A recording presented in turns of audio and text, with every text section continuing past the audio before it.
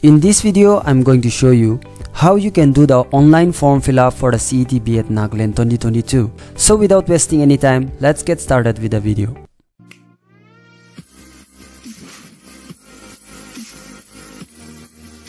So this is the admission portal of Nagaland University. The link is provided in the description. You can click on the link and it will take you to this dashboard.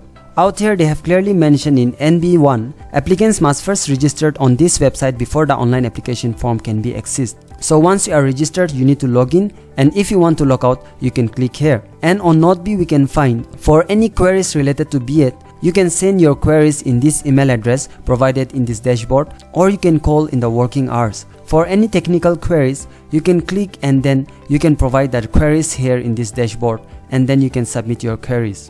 So these are the informations regarding the B.Ed before you proceed with your online application form.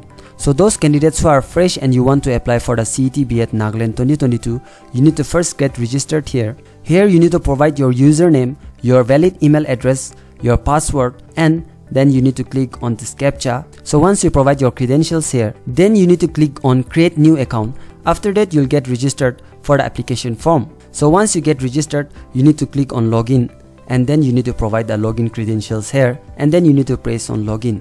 After which it will take you to the dashboard, and now you are ready for the application form to apply for the CET B.Ed Nagaland 2022. So you click on the application form. It will take you to this dashboard where you can do the application form for the admission to B.Ed course for 2020-22 session. So it has been divided under different segments. Firstly, you need to provide your personal details. Next, you need to provide your examination details. Next, we have the academic qualifications, followed by payment, and at the end, we need to upload documents. After which, it will take you to the declaration form where you need to press yes. And then you can click on preview and check out whether the informations that you have provided are correctly mentioned or not. After that, once you get verified, you can click on the submit button. So these are the informations that I would like to provide in this video. In my next video, I'm going to show you what are the important informations and the documents that you need to upload before you proceed with this online application form. So stay tuned and keep watching Shisak Tombo.